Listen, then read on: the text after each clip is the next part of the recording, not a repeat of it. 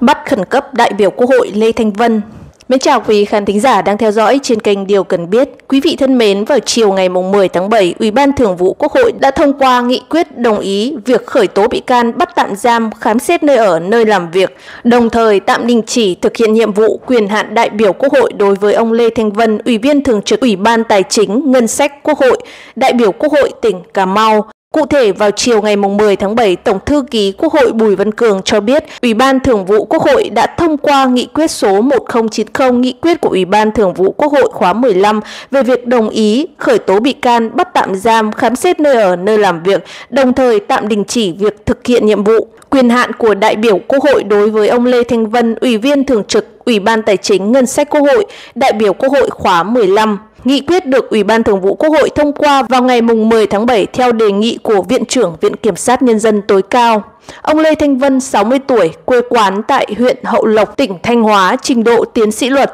Ông Lê Thanh Vân là đại biểu Quốc hội khóa 13, thành phố Hải Phòng, 14, 15, tỉnh Cà Mau và là Ủy viên Thường trực Ủy ban Tài chính Ngân sách các khóa 14, 15. Ông Lê Thanh Vân là người đã có nhiều năm làm việc tại Quốc hội và tại vụ hoạt động đại biểu dân cử, nay là Ban Công tác đại biểu thuộc Ủy ban Thường vụ Quốc hội, Viện Nghiên cứu Lập pháp thuộc Ủy ban Thường vụ Quốc hội và Ủy ban Tài chính Ngân sách. Ông Lê Thanh Vân cũng có hơn một năm được luân chuyển về địa phương làm Phó Bí thư Tỉnh ủy Hải Dương trước khi quay trở lại làm Ủy ban Tài chính Ngân sách, giữ chức Ủy viên Thường trực Ủy ban này. Ông Lê Thanh Vân cũng là người có rất nhiều các phát ngôn, chẳng hạn như khởi xướng văn hóa từ chức để những ai thấy mình tài hèn, đức mọn, tự nguyện nhường chỗ cho bậc hiền tài, hay lãnh đạo thì phải anh tài, đến đông đông lặng, tới đoài đoài yên, nếu cần phải thua dân thì rất nên thua và chỉ có bậc đại trượng phu mới làm được điều đó. Hay ông cũng có một phát biểu trong công tác phòng chống tham nhũng chẳng hạn.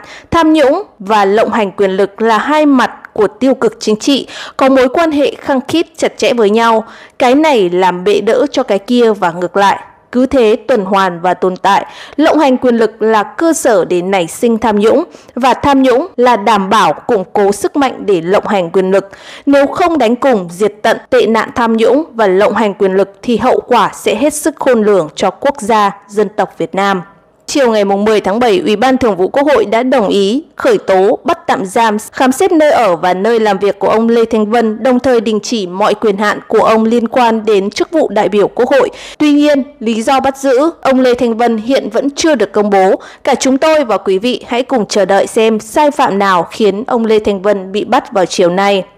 Bộ Công an thông tin vụ bắt tạm giam ông Nguyễn Văn Yên. Quý vị thân mến, vào chiều ngày 8 tháng 7, tại cuộc họp báo Chính phủ thường kỳ tháng 6 năm 2024, Thiếu tướng Hoàng Anh Tuyên, Phó Chánh Văn phòng Bộ Công an đã thông tin về vụ khởi tố bắt tạm giam ông Nguyễn Văn Yên, Phó Ban Nội chính Trung ương. Theo Thiếu tướng Hoàng Anh Tuyên, vụ khởi tố bắt tạm giam ông Nguyễn Văn Yên, Phó Ban Nội chính Trung ương đang được cơ quan điều tra của Bộ Công an tập trung điều tra, làm rõ và xử lý theo quy định của pháp luật. Liên quan đến vụ khởi tố bắt tạm giam ông Nguyễn Văn Yên, Phó Ban Nội chính Trung ương, tại cuộc họp sáng ngày 19 tháng 6 tại trụ sở Trung ương Đảng, Bộ Chính trị, Ban Bí thư đã đánh giá ông Nguyễn Văn Yên đã thiếu tu dưỡng, rèn luyện, suy thoái về tư tưởng, chính trị, đạo đức, lối sống, đã vi phạm quy định của Đảng và pháp luật của nhà nước về bảo vệ bí mật nhà nước, kê khai tài sản thu nhập hôn nhân và gia đình. Ông còn vi phạm quy định về những điều đảng viên không được làm và trách nhiệm nêu gương, gây hậu quả rất nghiêm trọng, dư luận bức xúc, ảnh hưởng xấu đến uy tín của tổ chức đảng,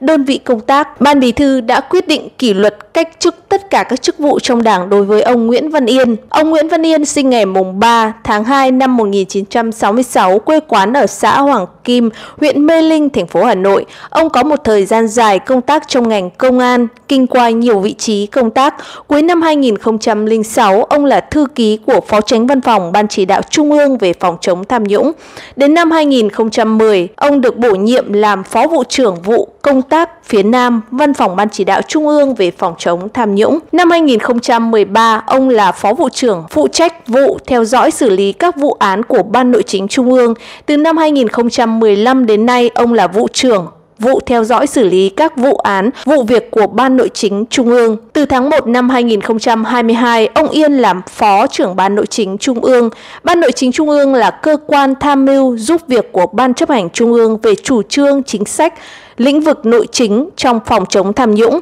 cải cách tư pháp. Ông Nguyễn Văn Yên được bổ nhiệm chức vụ Phó trưởng Ban Nội chính Trung ương. Sáng ngày 28 tháng 1 năm 2022 tại Hà Nội, Ban Nội chính Trung ương tổ chức hội nghị triển khai quyết định của Ban Bí thư Trung ương Đảng về công tác cán bộ. Ủy viên Bộ Chính trị, Bí thư Trung ương Đảng, Trưởng Ban Nội chính Trung ương Phan Đình Trạc chủ trì hội nghị. Tại hội nghị, Ủy viên Trung ương Đảng, Phó trưởng Ban Tổ chức Trung ương Nguyễn Quang Dương đã công bố quyết định số 444 quyết định nhân sự Trung ương ngày 27 tháng 1 năm 2022 của Ban Bí thư về việc bổ nhiệm ông Nguyễn Văn Yên, vụ trưởng vụ theo dõi xử lý các vụ án vụ việc, Ban Nội chính Trung ương giữ chức Phó trưởng Ban Nội chính Trung ương. Trưởng Ban Nội chính Trung ương Phan Đình Trạc trao quyết định, phát biểu chúc mừng và giao nhiệm vụ cho ông Nguyễn Văn Yên, tân Phó trưởng Ban Nội chính Trung ương. Phát biểu chỉ đạo và giao nhiệm vụ cho ông Nguyễn Văn Yên, Trưởng Ban Nội chính Trung ương Phan Đình Trạc nêu rõ, ông Nguyễn Văn Yên là cán bộ đã trải qua quá trình thử thách công tác, đặc biệt là trong công tác phòng chống tham nhũng, đồng thời khẳng định về việc Ban Bí thư Trung ương Đảng bổ nhiệm ông Nguyễn Văn Yên giữ chức Phó trưởng Ban Nội chính Trung ương có ý nghĩa quan trọng trong bối cảnh Bộ Chính trị vừa ban hành kết luận số 14 kết luận của Trung ương về chủ trương khuyến khích và bảo vệ cán bộ năng động sáng tạo vì lợi ích chung. Trưởng Ban Nội chính Trung ương Phan Đình Trạc đề nghị ông Nguyễn Văn Yên trong vị trí công tác, nhiệm vụ mới, trách nhiệm cao hơn, tiếp tục phát huy thành tích, ưu điểm của mình trong thời gian qua để phấn đấu, quyết tâm hoàn thành tốt nhiệm vụ, không phụ lòng tin của Bộ Chính trị, Ban Bí thư và cán bộ, nhân viên Ban Nội chính Trung ương. Phát biểu nhận nhiệm vụ mới, ông Nguyễn Văn Yên đã bày tỏ niềm vinh dự tự hào được Ban Bí thư quyết định bổ nhiệm chức Phó trưởng Ban Nội chính Trung ương trên cơ sở nghiêm túc tiếp thu ý kiến theo chỉ đạo, giao nhiệm vụ của Trưởng Ban Nội chính Trung ương. Ông Nguyễn Văn Yên khẳng định quyết tâm phấn đấu hoàn thành tốt nhiệm vụ được giao, đặc biệt trên mặt trận phòng chống tham nhũng tiêu cực. Quý vị thân mến, nhưng chỉ sau 2 năm, chúng ta lại thấy kết quả hoàn toàn khác. Từ ngày 12 đến ngày 14 tháng 6 năm 2024, tại Hà Nội, Ủy ban Kiểm tra Trung ương đã họp kỳ họp thứ 42, xem xét kỷ luật tổ chức cá nhân. Tại kỳ họp, Ủy ban Kiểm tra Trung ương đã xem xét báo cáo kết quả thẩm tra, xác minh và đề nghị thi hành kỷ luật đối với đồng chí Nguyễn Văn Yên, Phó trưởng Ban Nội chính Trung ương, Ủy viên Ban Thường vụ Đảng ủy, Chủ nhiệm Ủy ban Kiểm tra Đảng ủy cơ quan Ban Nội chính Trung ương. Ủy ban Kiểm tra Trung ương nhận thấy đồng chí Nguyễn Văn Yên đã thiếu tu dưỡng, rèn luyện, suy thoái về tư tưởng, chính trị, đạo đức, lối sống, vi phạm các quy định của Đảng và pháp luật của nhà nước trong thực hiện chức trách nhiệm vụ được giao, và đồng chí Nguyễn Văn Yên đã vi phạm quy định về những điều đảng viên không được làm và trách nhiệm nêu gương. Vi phạm của đồng chí Nguyễn Văn Yên gây ra những hậu quả rất nghiêm trọng, dư luận bức xúc, ảnh hưởng xấu đến uy tín của tổ chức đảng, cơ quan, đơn vị công tác, đến mức phải xem xét xử lý kỷ luật. Quý vị thân mến, khi còn đương nhiệm, ông Nguyễn Văn Yên cũng từng có những phát biểu rất mạnh mẽ về công tác phòng chống tham nhũng tiêu cực. Cụ thể, đó là xử lý công khai, không giấu giếm, không có án bỏ túi. Lý giải chủ trương này, Phó trưởng Ban Nội chính Trung ương Nguyễn Văn Yên đã từng nói, xử lý nghiêm minh không có nghĩa là xử lý quá nặng, mà phải đảm bảo xử lý đúng bản chất của vi phạm, xử lý công khai, không úp mở, không giấu giếm, không có án bỏ túi. Lãnh đạo Ban Nội chính Trung ương cũng khẳng định tất cả các hoạt động từ khâu phát hiện, điều tra, truy tố, xét xử, thi hành án đều được thực hiện theo đúng quy định của pháp luật, đảm bảo công khai, minh bạch. Đặc biệt, việc xử lý nghiêm minh cũng là để đối tượng vi phạm nhìn nhận đúng lỗi lầm của họ. Cũng vì lẽ đó, theo ông Nguyễn Văn Yên, trong những vụ án tham nhũng tiêu cực lớn đã xét xử, tất cả các bị cáo đều bày tỏ sự ăn năn hối cải, xin lỗi Đảng, xin lỗi nhà nước, xin lỗi cơ quan và xin lỗi cả những bị can, xin lỗi nhân dân. Vì họ mà khiến cho những người từng là đồng chí, đồng nghiệp phải vào tù. Qua vụ việc này, chúng ta mới thấy rằng cuộc chiến chống giặc nội xâm này cực kỳ khó khăn và cam go. Nếu không có những thanh bảo kiếm trong sáng thì có lẽ sẽ khó mà phát hiện ra những sai phạm của những đối tượng cầm trên tay pháp luật mà sẵn sàng vi phạm pháp luật. Quý vị thân mến, Tổng Bí thư Nguyễn Phú Trọng cũng từng nhấn mạnh dứt khoát không để lọt vào những cơ quan lãnh đạo, những người đã phạm sai lầm, vướng vào tham nhũng tiêu cực, bao che cho tội phạm, ảnh hưởng xấu đến uy tín của tổ chức đảng. Bắt khẩn cấp Cục trưởng Chi cục Hải quan cửa khẩu Xín Mần. Quý vị thân mến, trong công cuộc phòng chống tham nhũng, chúng ta đã đạt được rất nhiều những thành tựu quan trọng. Đáng nói, trong 10 năm qua, công tác này có những bước tiến rất mạnh mẽ, đạt được nhiều kết quả toàn diện, tích cực, rõ rệt, để lại dấu ấn rất tốt tạo hiệu ứng tích cực và lan tỏa mạnh mẽ trong toàn xã hội. Tuy nhiên, vẫn còn những tham nhũng vặt vẫn còn đang len lỏi trong mọi ngóc ngách của đời sống. Tham nhũng vặt có mặt ở khắp mọi nơi, đến mức như đại biểu Quốc hội phải cảnh báo đó là những vòi bạch tuộc rất nguy hiểm. Mới đây, ông Nguyễn Tứ, Chi cục trưởng Hải quan cửa khẩu Xín Mần bị bắt với cáo buộc cùng cấp dưới bảo kê vận chuyển hàng cấm. Cụ thể, vào ngày 9 tháng 7, Công an tỉnh Hà Giang cho biết, Cơ quan Cảnh sát điều tra Công an tỉnh Hà Giang đã khởi tố bị can bắt tạm giam 4 tháng đối với 2 cán bộ là Chi cục trưởng và công chức Chi cục Hải quan cửa khẩu Xín Mần để điều tra về hành vi vận chuyển hàng cấm, theo quy định tại khoản 3 điều 191 Bộ luật hình sự năm 2015. Người bị khởi tố bắt tạm giam là Nguyễn Tứ, sinh năm 1974, Chi cục trưởng Chi cục Hải quan cửa khẩu Xín Mần và Đinh Đức Minh, sinh năm 1988, cán bộ Chi cục Hải quan cửa khẩu Xín Mần. Kết quả điều tra xác định từ năm 2021 đến ngày 7 tháng 4 năm 2024, Nguyễn Tứ và Đinh Đức Minh thực hiện công tác giám sát hải quan đối với lô hàng thuốc lá điếu. Lợi dụng nhiệm vụ được giao, Tứ đã chỉ đạo Minh tạo điều kiện cho Mạch Đức Hải, sinh năm 1980, trú tại thành phố Móng Cái, tỉnh Quảng Ninh, cũng là bị can trong vụ án, cùng đồng bọn thực hiện hành vi vận chuyển hàng cấm là thuốc lá điếu, thành phẩm qua biên giới sang Trung Quốc. Trước đó, Cơ quan Cảnh sát điều tra Công an tỉnh Hà Giang đã khởi tố vụ án bắt tạm giam 7 bị can về tội vận chuyển hàng cấm. Hiện vụ án đang được điều tra mở rộng để làm rõ. Quý vị thân mến, qua đây chúng ta mới hiểu được nguy hiểm của những tham nhũng vặt là làm băng hoại đạo đức xã hội, làm giảm lòng tin của người dân đối với chính quyền.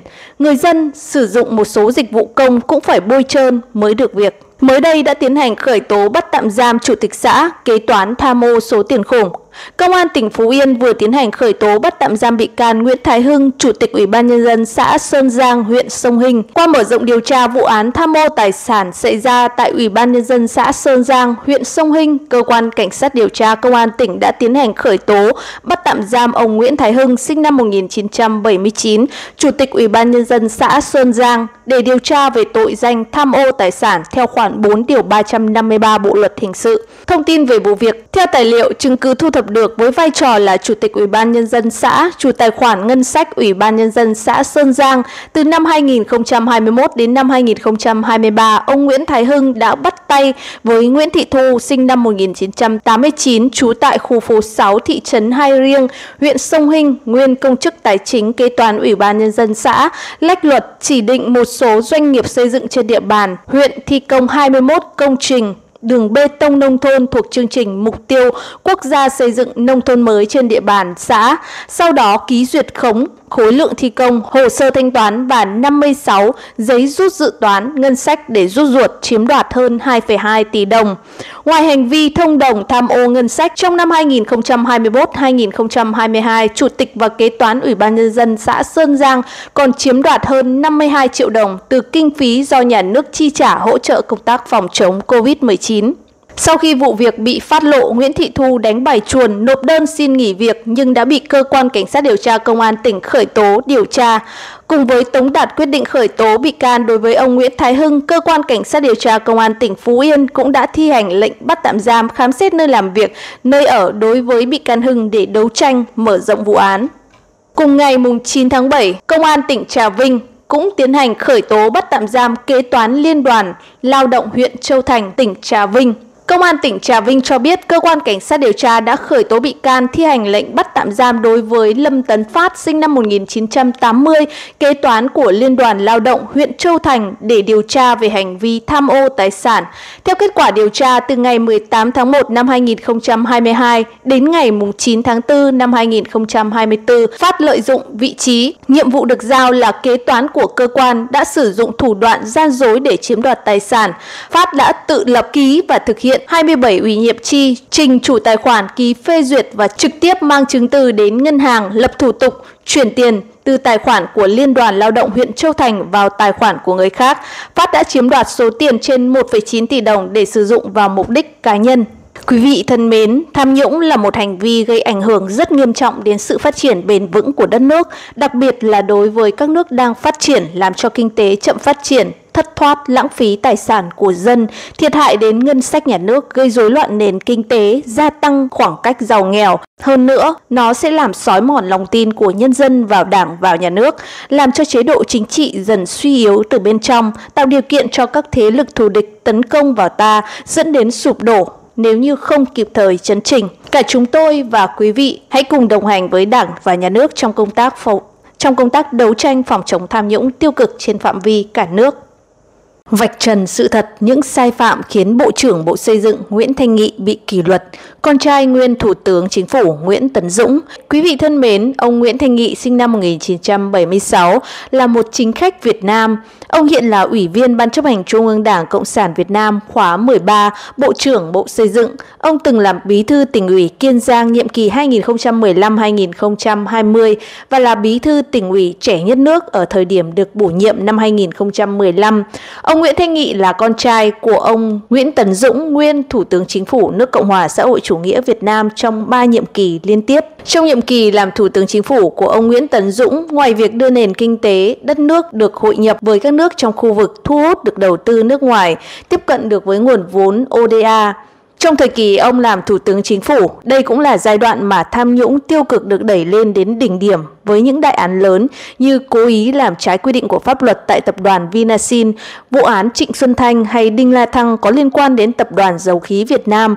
hay Bộ Tài nguyên và Môi trường do có vi phạm trong sự cố môi trường biển Formosa không bị xử lý, nhưng đến khi Tổng Bí thư lên làm trưởng ban chỉ đạo phòng chống tham nhũng tiêu cực thì những đại án này mới được đưa ra xét xử một cách công khai, minh bạch. Và có rất nhiều các dự án trọng điểm của quốc gia làm chậm tiến độ, đội vốn, gây nhức nhối trong một thời gian dài như dự án đường sắt đô thị tại thành phố Hà Nội gồm các tuyến Nhổn, ga Hà Nội, Cát Linh, Hà Đông, Yên Viên, Ngọc Hồi đã đội vốn so với phê duyệt ban đầu lên đến 28.886 tỷ đồng. Tuyến đường sắt đô thị đội vốn nhiều nhất cần phải nhắc đến là tuyến đường sắt đô thị số 1 của thành phố Hồ Chí Minh. Tuyến Bến Thành - Suối Tiên đã tăng từ 17.000 tỷ lên 47.000 tỷ đồng, mức đội vốn khoảng 30.000 tỷ đồng. Hay tuyến tàu điện ngầm số 2 Bến Thành - Tham Lương dài 9,2 km, dự án được phê duyệt vào năm 2010 so với mức đầu tư ban đầu khoảng 26.100 tỷ đồng. Tuy nhiên, đến nay ước tính mức đầu tư của dự án này vào khoảng 47.000 tỷ đồng, đội vốn 21.000 tỷ đồng. Ông Nguyễn Tấn Dũng cũng đã phát biểu trước hội nghị với trọng trách là Ủy viên Bộ Chính trị, Thủ tướng Chính phủ. Tôi nghiêm túc nhận trách nhiệm chính trị lớn của người đứng đầu Chính phủ và xin thành thật nhận lỗi trước Quốc hội, trước toàn Đảng, toàn dân về tất cả những yếu kém, khuyết điểm của Chính phủ trong lãnh đạo, quản lý, điều hành, nhất là những yếu kém, khuyết điểm trong kiểm tra, giám sát hoạt động của các tập đoàn kinh tế, tổng công ty trong nước. Một số tập đoàn, tổng công ty điển hình là Vinasin, Vinalines, sản xuất kinh doanh kém hiệu quả, có nhiều sai phạm gây tổn thất và hậu quả nghiêm trọng về nhiều mặt, ảnh hưởng lớn đến uy tín và vai trò của kinh tế nhà nước. Và tại thời điểm đó thì chưa có văn hóa từ chức như bây giờ, nên chúng ta cần thấy rằng văn hóa từ chức theo quy định số 41 quy định của Trung ương ngày 3 tháng 11 năm 2021 của Bộ Chính trị về việc miễn nhiệm từ chức đối với cán bộ là một trong những quy định hết sức đúng đắn, tạo ra bước đột phá mới, siết chặt kỷ luật, kỷ cương trong xử lý cán bộ, lãnh đạo, quản lý các cấp.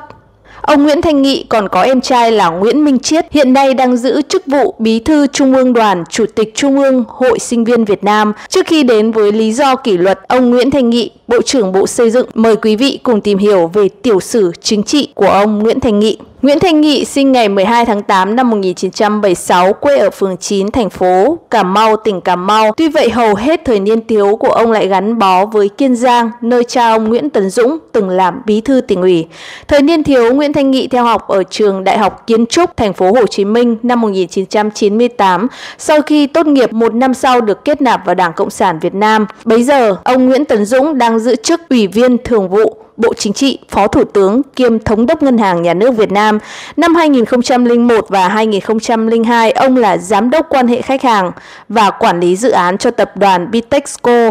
Năm 2006, ông bảo vệ tiến sĩ ngành kỹ thuật xây dựng dân dụng tại Đại học George Washington, Hoa Kỳ. Sau đó, ông trở về trường Đại học Kiến trúc thành phố Hồ Chí Minh để làm công tác giảng dạy. Năm 2008, ông được bổ nhiệm làm Phó hiệu trưởng trường Đại học Kiến trúc thành phố Hồ Chí Minh. Ngày 11 tháng 11 năm 2011 bằng quyết định số 2011, quyết định của Thủ tướng do Phó Thủ tướng Thường trực Chính phủ Nguyễn Xuân Phúc ký. Thủ tướng Chính phủ đã bổ nhiệm Nguyễn Thanh Nghị giữ chức Thứ trưởng Bộ Xây dựng, phụ trách mảng kiến trúc và quy hoạch. Tháng 3 năm 2014, ông được Bộ Chính trị luân chuyển về tỉnh Kiên Giang làm Phó Bí thư Tỉnh ủy. Chiều ngày 28 tháng 3 năm 2014, Hội đồng Nhân dân tỉnh Kiên Giang khóa 8 nhiệm kỳ năm 2011-2016 đã tổ chức kỳ họp bất thường lần thứ 11, bầu Nguyễn Thanh Nghị giữ chức Phó Chủ tịch Ủy ban Nhân dân tỉnh Kiên Giang. Sáng ngày 16 tháng 10 năm 2015, Đảng bộ tỉnh Kiên Giang đã khai mạc Đại hội đại biểu lần thứ 10 nhiệm kỳ 2015-2020 và đã bầu ông Nguyễn Thanh Nghị làm Bí thư Tỉnh ủy Kiên Giang. Tại thời điểm được bầu, ông là Bí thư Tỉnh ủy trẻ nhất cả nước.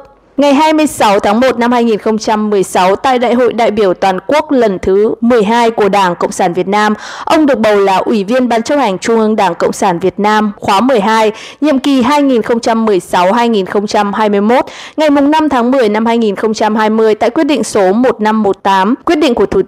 tướng Chính phủ điều động bổ nhiệm ông Nguyễn Thanh Nghị, Ủy viên Trung ương Đảng, Bí thư Tỉnh ủy, Trưởng đoàn đại biểu Quốc hội khóa 14 tỉnh Kiên Giang, giữ chức Thứ trưởng Bộ Xây dựng. Sáng ngày 8 tháng 4 năm 2021, tại kỳ họp thứ 11, ông được Quốc hội Việt Nam khóa 14 bầu làm Bộ trưởng Bộ Xây dựng, nhiệm kỳ 2016-2021 theo đề nghị của tân Thủ tướng Phạm Minh Chính. Những sai phạm khiến ông Nguyễn Thanh Nghị bị đề nghị kỷ luật. Ông Nguyễn Thanh Nghị, Bộ trưởng Bộ Xây dựng, là một trong những bộ trưởng trẻ nhất Việt Nam tại thời điểm được bổ nhiệm, nhưng cũng dính đến nhiều sai phạm khi còn làm ở cấp cơ sở, và những sai phạm này chỉ được đưa ra xử lý khi quyết tâm thực hiện chiến dịch phòng chống tham nhũng tiêu cực từ trung ương đến địa phương phát triển mạnh mẽ. Tổng Bí thư Nguyễn Phú Trọng cũng đã chỉ ra công tác phát hiện và xử lý tham nhũng được chỉ đạo đồng bộ, quyết liệt, hiệu quả, tạo một bước đột phá trong công tác phòng chống tham nhũng, khẳng định được quyết tâm rất cao của Đảng và Nhà nước trong phòng chống tham nhũng, không có vùng cấm, không có ngoại lệ bất kể người đó là ai và không chịu sức ép của bất kỳ cá nhân nào.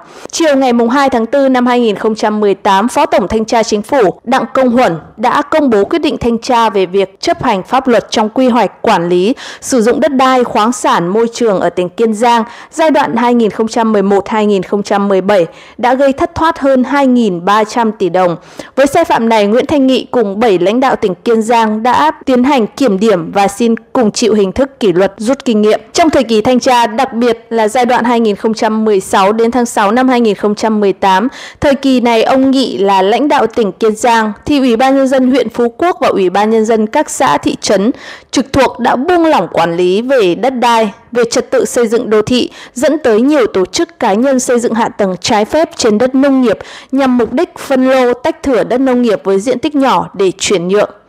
Kết luận thanh tra cũng chỉ ra rõ việc buông lỏng quản lý về đất đai gây khó khăn trong việc thu hồi đất, bồi thường và giải phóng mặt bằng để thực hiện các dự án đầu tư theo quy hoạch đã được cấp có thẩm quyền phê duyệt. Qua kết quả phát hiện và xử lý tham nhũng trong thời gian vừa qua, càng chứng tỏ được rằng Đảng và Nhà nước đã thực hiện rất nghiêm tư tưởng chỉ đạo và quan điểm nói đi đôi với làm, không có vùng cấm, không có ngoại lệ bất kể người đó là ai, không chịu sức ép của bất kỳ tổ chức cá nhân nào. Và thành quả của cuộc chiến chống tham nhũng tiêu cực đã để lại một dấu ấn rất nổi bật, tạo sự đồng thuận cao ở trong xã hội và củng cố cũng như tăng cường được niềm tin của cán bộ, đảng viên và nhân dân đối với Đảng và Nhà nước.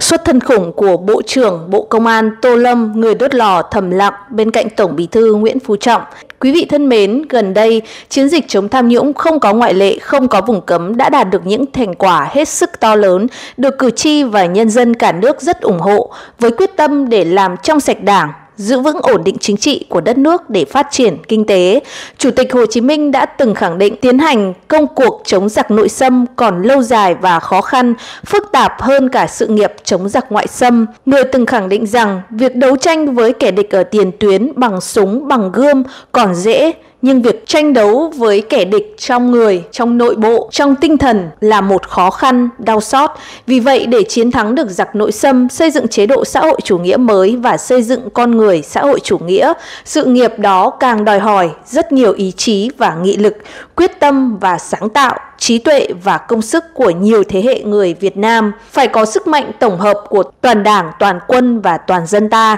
Chính vì vậy mà chiến dịch chống tham nhũng không có ngoại lệ, không có vùng cấm, nó đã khiến cho hàng loạt các quan chức từ cấp huyện, tỉnh đến trung ương bị kỷ luật, cách chức, truy tố và thậm chí là đã phải ngồi tù. Chỉ tính riêng nhiệm kỳ khóa 13 dù mới hơn nửa chặng đường nhưng đã có hàng chục ủy viên trung ương, 5 trong số 18 ủy viên Bộ Chính trị bị mất chức, trong đó có 3 lãnh đạo như Chủ tịch nước Nguyễn Xuân Phúc, Võ Văn Thưởng và mới đây là Chủ tịch Quốc hội Vương Đình Huệ.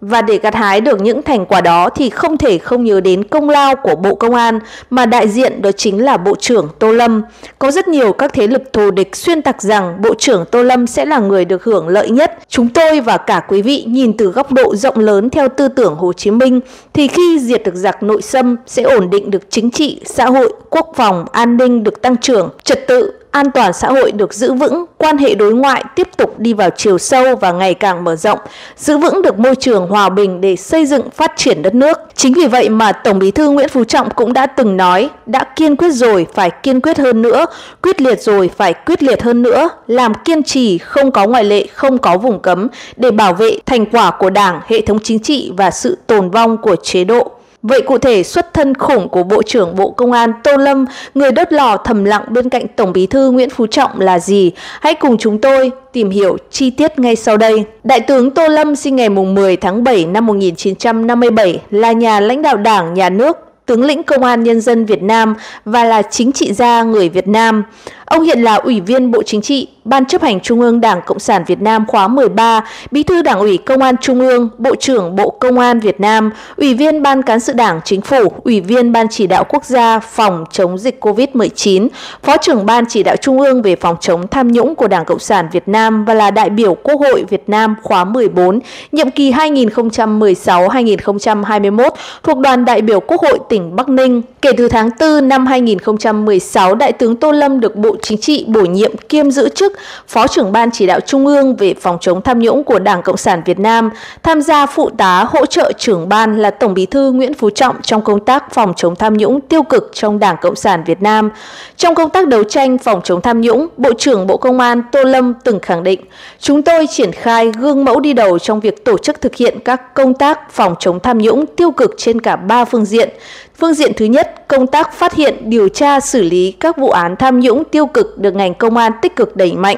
Ban Chỉ đạo Trung ương về phòng chống tham nhũng tiêu cực, lãnh đạo Đảng, Nhà nước, đặc biệt là Tổng Bí thư, trưởng Ban Chỉ đạo coi đây là điểm sáng. Thứ hai, ngành công an tập trung chống tham nhũng tiêu cực ngay trong nội bộ. Để làm được điều đó thì phải sắp xếp tổ chức bộ máy tinh gọn, nâng cao được ý thức, làm trong sạch nội bộ. Thứ ba, cải cách thủ tục hành chính, quản lý, quản trị xã hội bằng pháp luật, đồng thời phải tạo điều kiện thuận lợi cho người dân, doanh nghiệp chứ không phải gây khó khăn, nhũng nhiễu, khó dễ. Và chúng ta thấy được rõ nhất đó là khi toàn quốc làm căn cước công dân với phương châm lúc dân cần, lúc dân khó, có công an. Công an các địa bàn trên cả nước còn triển khai các tổ công tác lưu động, không quản ngại khó khăn, nắng mưa, vất vả đã đi từng ngõ, gõ từng nhà để làm thủ tục cấp căn cước công dân cho người già, người yếu, người tàn tật đi lại khó khăn. Nếu quý vị đã từng được đến tận nhà để làm thủ tục căn cước công dân này, hãy để lại bình luận ở phía dưới để chúng tôi được biết nhé. Ông cũng là người trực tiếp chỉ đạo về công tác điều tra xử lý nhiều đường dây tội phạm tham nhũng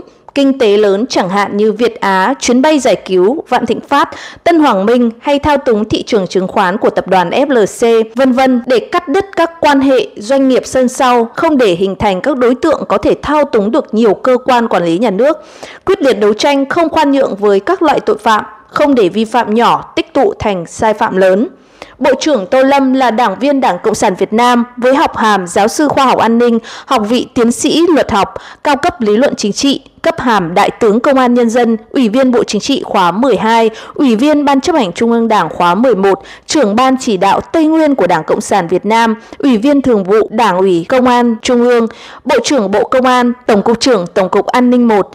Đại tướng Tô Lâm quê quán tại làng Xuân Cầu, xã Nghĩa Trụ, huyện Văn Giang, tỉnh Hưng Yên, Việt Nam. Ông là con trai cả của anh hùng lực lượng vũ trang nhân dân Đại tá Tô Quyền, nguyên Giám đốc Công an tỉnh Hải Hưng, nguyên Cục trưởng Cục Cảnh sát Giao thông và Cục trưởng Cục Cảnh sát Quản lý trại giam, cơ sở giáo dục và trường giáo dưỡng. Đại tướng Tô Lâm được sinh ra và lớn lên trong một gia đình hoạt động cách mạng, được giảng dạy học tập về lịch sử tình hình của đất nước từ thuở nhỏ. Bố của ông, anh hùng Tô Quyền, tham gia vào cách mạng vào Nam hoạt động phục vụ Trung ương Cục những năm 1966 đến năm 1975 cho đến khi thống nhất đất nước, đã lấy tên của ông làm biệt danh của mình, được gọi là anh Tư Tô Lâm, chú Tư Tô Lâm. Ông lớn lên ở miền Bắc theo học phổ thông, tốt nghiệp phổ thông 10/10.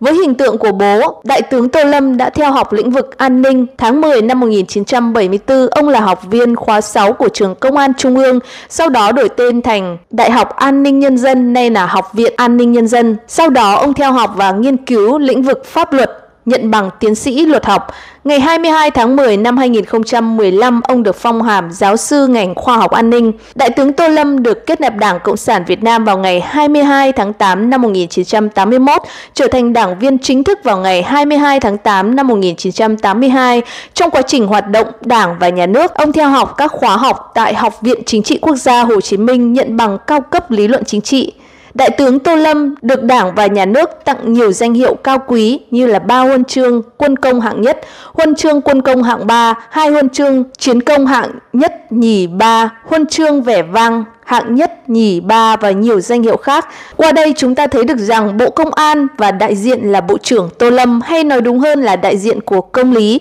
mà khi mà cái thiện với cái ác luôn luôn song hành, nhưng kết quả thì cái thiện sẽ luôn được xiển dương. Chỉ là chúng ta nhìn nhận vấn đề ở góc độ thiện hay ác. Nhìn từ góc độ của một người con yêu nước, chúng tôi luôn đồng tình và ủng hộ về công tác phòng chống tham nhũng tiêu cực. Còn quý vị nghĩ sao về công tác này? Hãy để lại ý kiến của quý vị ở phía dưới phần bình luận để chúng tôi cùng được biết nhé. Và thành quả của công tác phòng chống tham nhũng tiêu cực đã tự thân khẳng định được tính đúng đắn của chủ trương, đường lối, lãnh đạo mà Đảng đã đề ra, khẳng định được ý nghĩa và thành quả đã đạt được mà Đảng ta soi đường chỉ lối. Nếu như trong kháng chiến chống giặc ngoại xâm, Chủ tịch Hồ Chí Minh chỉ rõ chúng ta phải luôn luôn nâng cao cảnh giác và tinh thần yêu nước của nhân dân, dựa vào lực lượng của nhân dân, thì trong chống giặc nội xâm cũng phải dựa vào dân mới có thể giành được thắng lợi. Phong trào chống tham ô, lãng phí, quan liêu ắt phải dựa vào lực lượng quần chúng thì mới thành công.